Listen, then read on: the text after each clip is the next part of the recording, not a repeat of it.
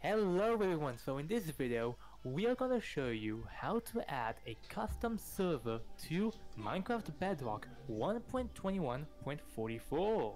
Take it away.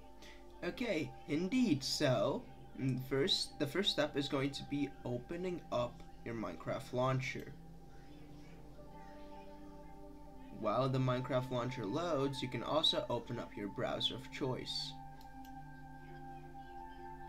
And you're going to want to type in Minecraft server list. You just type this in and you'll have a bunch of results here. But what you're looking for is findmcserver.com, which is this one. You're going to want to use this for later. So now, we're going to go into Minecraft Bedrock Edition, and we're going to click play. Now it's going to instantly load, because Bedrock is just better in every way. Come on. And we are in. You'll have to wait for it to sign in with your Microsoft account. This will only take a few seconds, and there we go. We are now in the game. So if you click play, you'll see you have a worlds option here, a friends option here, and a servers option here. And if you go over to servers, you'll see you have these featured servers: the Hive, CubeCraft, Galaxite, Enchanted Dragons, Lifeboat, and Mineville.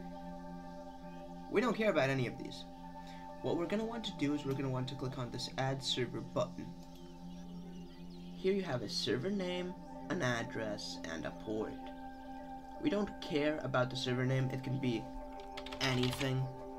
The server address and the port is what you're really worrying about here. So now you're going to want to tab over back to the servers list. Here I have Bedrock and latest Bedrock selected, just to guarantee that this will work.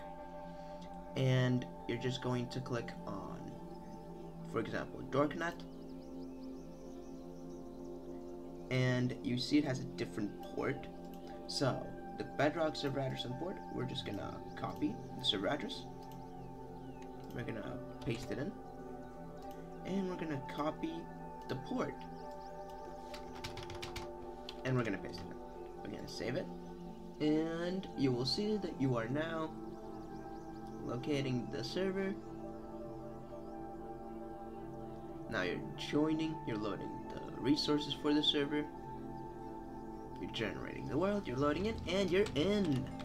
You're in the server.